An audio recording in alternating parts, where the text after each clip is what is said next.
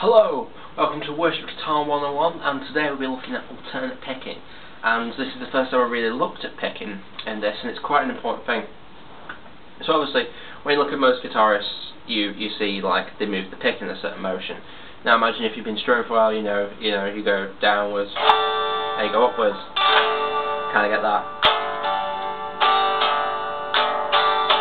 Obviously you can do that in many different ways. You can go down, down, up, or up, down, loads of different things. You go like that kind of thing.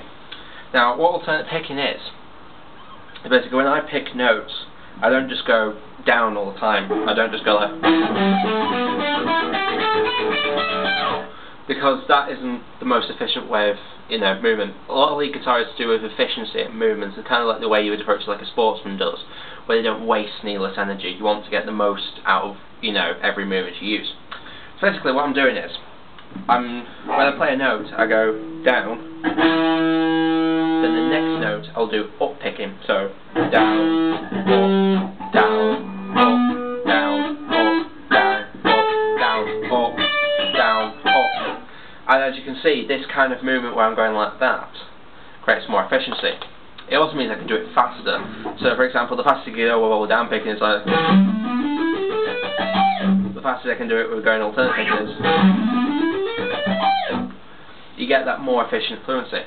Now, there's a part of alternate picking, what's called tremolo picking, and this can be quite good with some delay, or it's not that often used in worship music, but you have to remember with music in general is you can use techniques in a variety of different circumstances. So, what tremolo picking is doing that down up motion, but doing it very fast.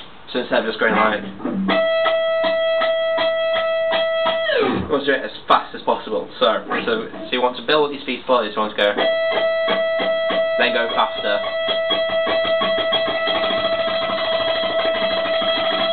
and so you can get that kind of thing.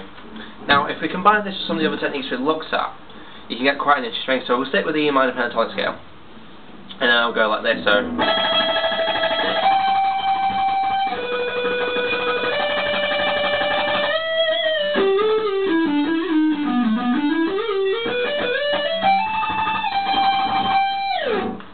And it's quite an interesting thing, and you can use it in a variety of different circumstances. For example, if you're playing a worship riff, and you want a chorus to really stand out, you just want some extra power in those notes, instead of just going like,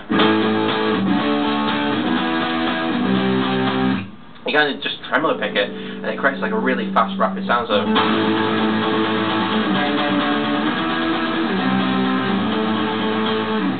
it's you can even use it for rhythm guitar, and obviously it sounds quite cool if you do some other stuff like